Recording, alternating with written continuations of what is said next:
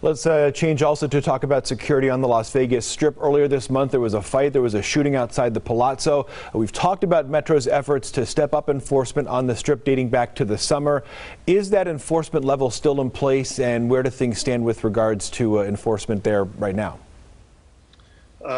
Well, no, we pulled back a little bit. It was called persistent pressure, and it was done mostly through the summertime, and then we continued it through the fall to deal with what was occurring on the Strip. And everybody's aware of what was occurring. We had a significant change in the demographics down on the Strip. People were being unruly, releasing anxiety, dealing with different issues out on the roadway versus inside the casinos.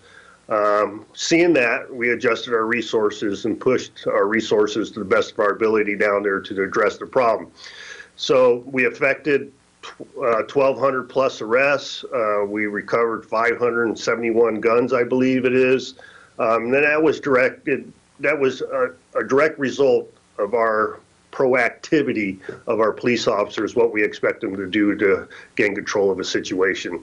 Now the situation down there is completely different than what we experienced earlier in the year or the previous year, and the crime numbers are bearing fruit associated with that. So the numbers are positive, and what I mean by positive, it's good in a good light versus being actually positive of an increase in crime.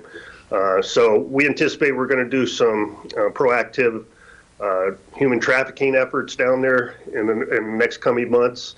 And I would say keep a posture of monitoring at this point, because it's just as important for us to do enforcement in the neighborhoods and make sure those resources aren't depleted in what we do on a daily basis. All right. Sheriff Lombardo, thanks again for joining us this morning. We appreciate it.